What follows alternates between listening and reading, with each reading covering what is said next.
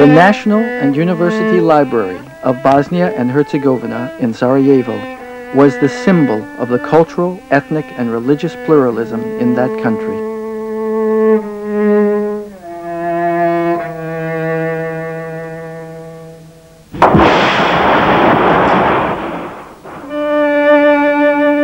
In the summer of 1992, the library was repeatedly hit by mortar fire.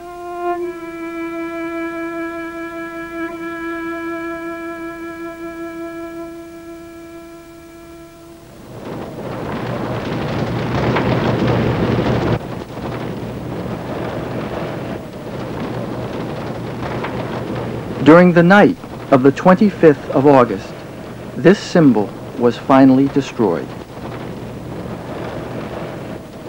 The major part of its collections, approximately 2 million volumes, including irreplaceable treasures such as rare manuscripts and incunabula, were destroyed by the flames.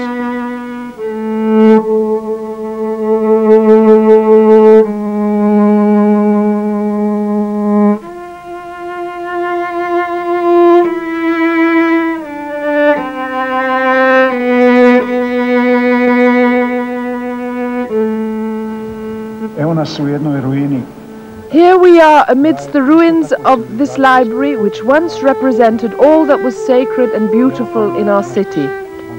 Behold what these vandals have accomplished.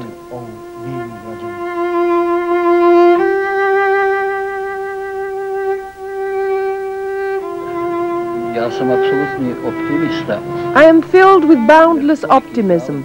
Such an incredible sacrifice cannot have been in vain. In Sarajevo, you defend the right to be different with your life.